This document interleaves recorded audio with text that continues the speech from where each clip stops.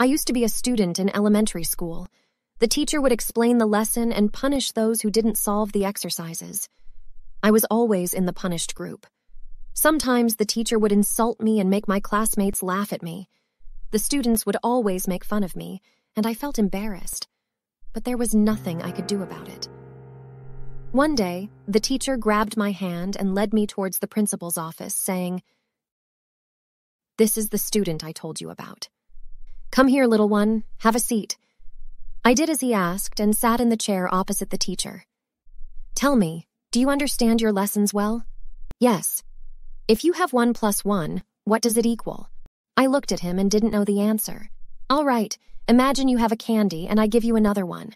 How many candies will you have in your hand?" 0. "How come?" "Because I'll eat them right away." "All right, let's forget about this example. If we put an apple in this container and add another apple, how many will we have?" I adjusted my glasses and said, 3. I don't know how I came up with 3, but I was convinced of my answer. The principal requested to present my case to the school committee for further consideration. On the day of the committee test, my parents accompanied me. They waited outside with my teacher while the principal and other teachers were inside the committee room. "What's your name?" "Stella. Do you know how to count up to 100? "Of course, 0, 10, 9, 2, 3. Don't you memorize them in order?" "I don't know." "All right, memorize something for me. A poem, a song, or anything you can remember." "I don't memorize anything." "All right. You can go now and don't come back to school until you receive the committee's report."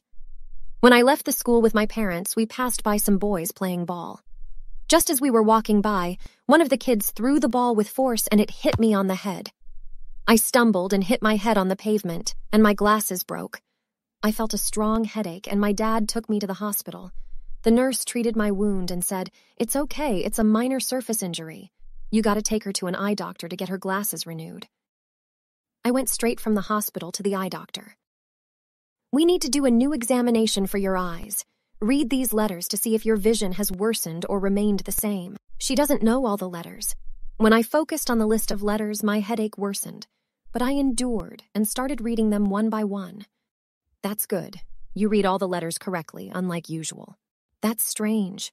Her vision is perfect, a 10 out of 10, even though her left eye was a 6 out of 10 and her right eye was an 8 before. So what do we do now?" The doctor tried several tests and then said, "Your vision is good, my daughter, and you don't need glasses anymore." When I arrived home, I headed to the kitchen to sit with my mom, and she said, "I'm worried about you. I pray that the committee's report is good." Suddenly, my mom dropped a box of toothpicks. She bent down to pick them up. I looked at them and said, 36. "What?" "There are 36 toothpicks." She smiled and said, "I wish you were that smart. My headache is getting worse, Mom." She placed the box on the table and said, "Go watch TV, and your headache will go away soon." I turned on the TV and found a competition show for the smartest child in the world. The host started asking questions to the participating children, and I answered quickly. Before them and every time, my answer was correct.